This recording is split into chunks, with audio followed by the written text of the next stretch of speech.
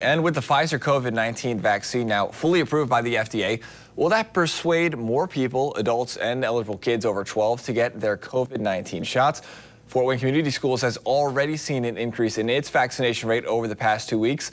You know what helps that? A contest that started with Super Shot for $500 cash.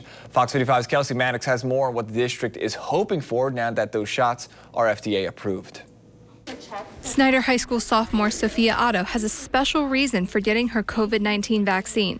Her grandfather passed away from the virus in November. Now she wants to protect others. Because I go out and I have fun and hang out with friends and stuff, and I don't want to endanger other people who don't do that by just being near them. She's one of 5 high schoolers who won Super Shot's drawing for getting vaccinated. The prize? $500. Super Shot Executive Director Connie Heflin says now is a critical time to get the shot. The Delta variant is very contagious and it's spreading and it's really testing our community's resources.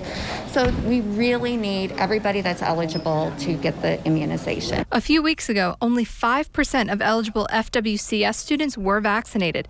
Now, Public Information Officer Krista Stockman says it's 18%.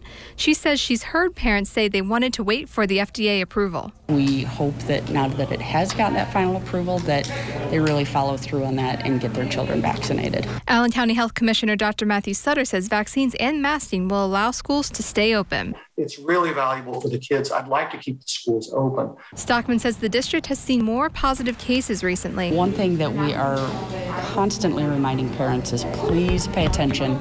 If your child has any symptoms of COVID, please keep them home. Otto says people who haven't been vaccinated should at least think about it. I think you should look into it, not exactly for yourself, but for other people and putting other people at risk. In Fort Wayne, I'm Kelsey Maddox, Fox 55 News. And Super Shot is hosting a vaccination event this weekend for students to get their COVID-19 vaccines and their routine vaccines. We have that information about that event on our website at WFFT.com.